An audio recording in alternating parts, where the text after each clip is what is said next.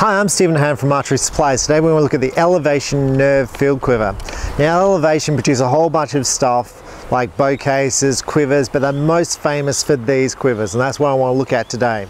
Now they're not cheap. They're up in the expensive field quivers, and you're going to say, well, Eastern make a more expensive field quiver, and absolutely they do, but these are really popular and they're expensive, so I want to have a look, and they've been too expensive for me to buy personally, but I feel the need to have to try one of these. So I want to talk about this quiver, and then I want to show you the problems that I'm currently having with my current quiver, and I want to talk about the different quivers that are on the market.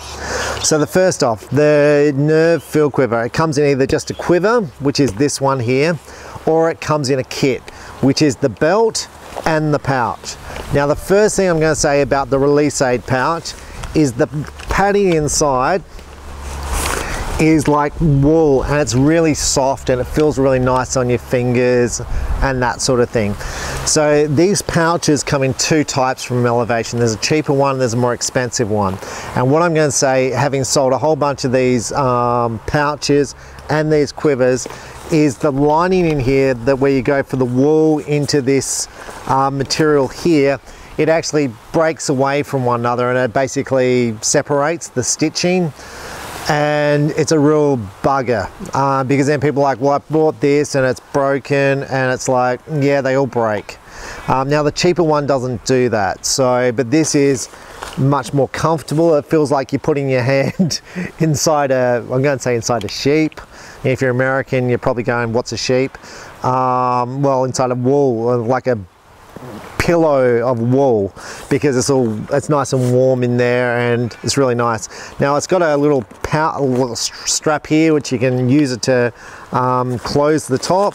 Now you do that if it's raining, or let's say you just want to, you know, lock everything away. It's got a little tag there to keep it all secure. That's nice. On the side here of that pouch, you've got a little pocket. I'm going to guess you put things in there like your car keys. Another one on that side, which is nice. Now the quiver itself, the belt itself, is a clip-on one. One size fits all. It's like a rigid belt, buckle. Now I haven't actually used one of these belts before, so we're going to try this out. I normally use leather belts, and most of my quivers are pretty old. I generally use neat, and they're leather and they last forever. The quiver itself, it's a nice looking quiver. This thing here is meant to be nice and soft against your leg. It's got these little things on the side meant to pad out the quiver, so it's meant to be easy to walk in, so we're going to test that. The material itself is quite shiny, it looks quite nice. Pouch on the side here. Another pocket there for your mobile phones, another pocket there for your second mobile phone, which you use obviously easy if you have two girlfriends, one for one and one for the other. A pocket on the side. Oh look, it comes with a little hook for hanging up, and two pen holders on the side. I don't know why you need two pen holders, unless you're sharing pens maybe. This is kind of unique, the purpose of this, and I'm going to speculate what that is for. It may be just for looks. Maybe for when you put your arrows inside. Inside it's got two little brackets here to hold your arrows, and we're going to look at that. Some clips on the side. Now you use these obviously to hold your arrow pullers, arrow tube, arrow lube things. Towels would hang from these hooks here. It's a nice quiver. Now it sells in Australia for about $160 like this. The quiver itself sells for about $120. Now that puts it at the top of the range of these type of quivers. It puts it up there with the top of the range Eastern, and I'm going to say these to me probably look better than the Eastern, more features than the Eastern, but the Eastern's not a bad quiver, so look at that as well. But I'm going to say this outsells the Eastern almost 10 to 1, and that's by consumers coming in, seeing both quivers and choosing this. Now as far as the Elevation Nerve Quiver, the quiver's available for about $120. The whole kit's $160, I think, from memory. The belt I'm going to guess is about $25, and I'm going to guess this is about $40, so it's not much of a saving, but I'm going to say most people buy it as a complete kit. Now I'm going to go to my existing quiver and show you the problem I'm currently having. So this is the quiver I currently use. I've been using it forever. So this is where the arrows point backwards. Now you'll see how many arrows I've got in my quiver here, maybe 18. Now the problem I have is when I put it on, so that's sitting on my hip and the arrows fall out like that. So it's like I need this bit here to be rigid from here to here. Now, so that's what I want to check with the elevation. So let's just check that with this many arrows in the quiver. And you're going to say, well, why do you need this many arrows in your quiver? Because if you shoot target, you only need 6, maybe 2 spares, and that's what this little tag is for here. Now this quiver is a neat vinyl quiver. Because at the time when I brought it, I think I was out of the leather ones. I've had this quiver for about, I'm going to say 10 years, maybe longer. It's been a good quiver. I obviously prefer leather than vinyl, and I like Neat as a company. It probably sells for around $50, $60. The leather version sells for a bit more, but it's been very functional. But when I practice, I shoot about 18 arrows an end. So just to speed it all up, but then my arrows are falling out. So let's just check out the elevation quiver. So we're going to put these arrows in this pocket here, and they're not falling out. So what I'm going to do, let's just fit this quiver on.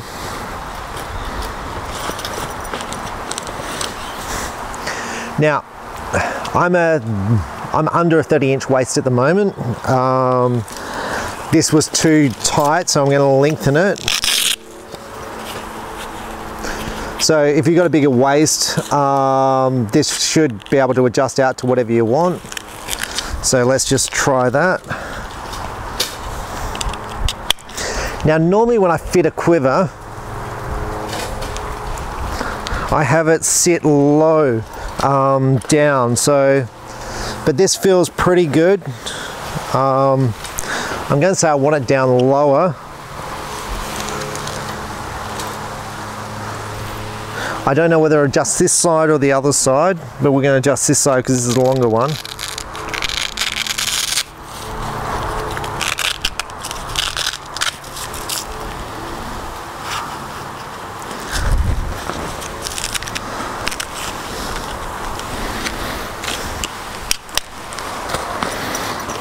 Now that feels good to me. It's like I tend to have my quivers lower down, so my belt line's higher, but this feels pretty comfortable. Now it fits nice.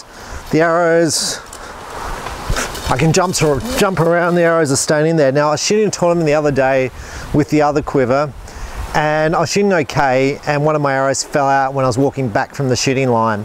So when I went to shoot, I didn't realize I had 5 arrows in my quiver. Well, I realized when I got back to the shooting line, but the arrow was down at the range. So basically I lost 1 arrow, so that was 10 points gone. And now if you're shooting at a high level, you can't afford to drop 10 points. So this feels to me to be really solid. It's holding 18 arrows in 2 tubes. So what I'm going to do, let's have a shot and let's see what it feels like. But it feels nice. I like the pouch. I'm shooting currently the Eastern leather pouch. So this is the Eastern leather pouch. You can see inside there's really no padding. It's just a hole. This one feels much better for the release aids. It feels bigger to hold your release aid.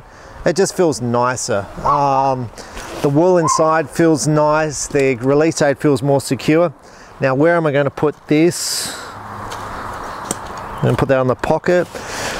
This quiver feels nice to me, so I'm just going to have a shot.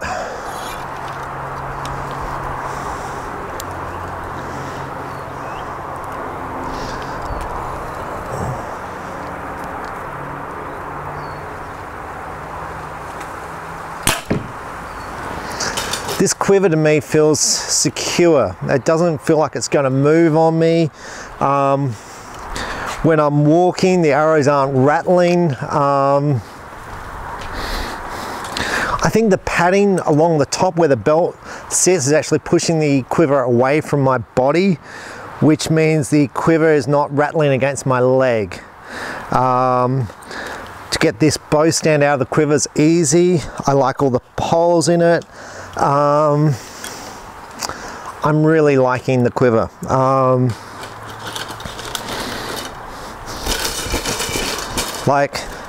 Now, the reason why you shoot these back-facing quivers, there's a couple of reasons why you shoot them.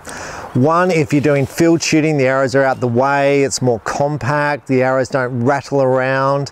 If you're shooting a recurve bow, where the arrows point forward in your quiver, like so, with a big recurve bow, the arrows can get in the way, and what you'll see is people twist the quiver out the way. I really like this quiver.